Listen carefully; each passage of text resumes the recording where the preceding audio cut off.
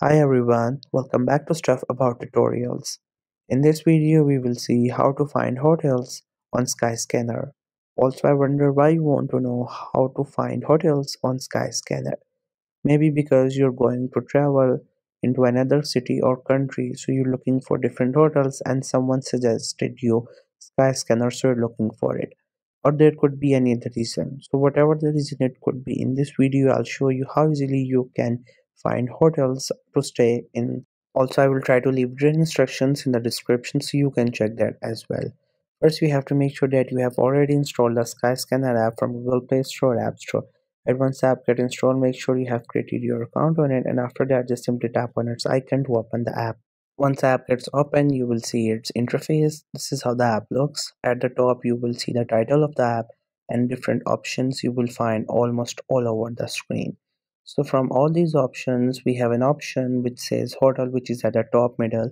Once you tap onto that option, with the help of that, you can find different hotels on this app. And if you like them, you can book them. And once you go to that place, you can stay there. So this is the option hotels. Once you tap on it, you will see different hotels.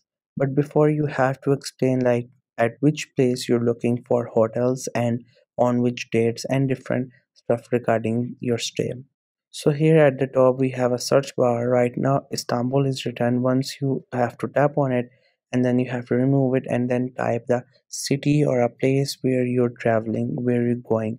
Let's say if you're going to Bangkok, then you have to select Bangkok and it will show you all the hotels from Bangkok.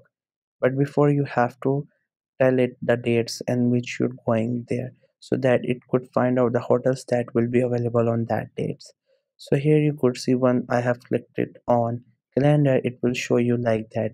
Now you have to choose the dates from which date to which date you're going to stay at that place. It has two options, check in and check out. Check in will be the date in which you will go there, and check out will be the date when you will leave that hotel. After that, just simply click on apply, and you have to click onto this option to tell them how many people will be going there, like how many adults will be there, how many children will be there, and how many rooms you're looking for. So you have to select according to your preferences, and once you have selected what you're looking for, just simply click on apply. Then it will filter out the searches for you and will give you the hotels which are preferably regarding to what you're looking for.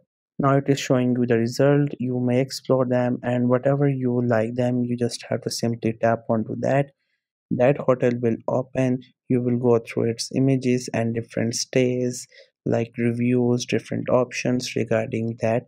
And if you like that, you can book that, and once you visit that place you can stay in these hotels. So this was the easiest way I know through which you can find hotels on Skyscanner. If you know any other way of doing it, so let me know in the comment section below. Also make sure to subscribe to the YouTube channel for more informative videos and updates, and thank you for watching the video.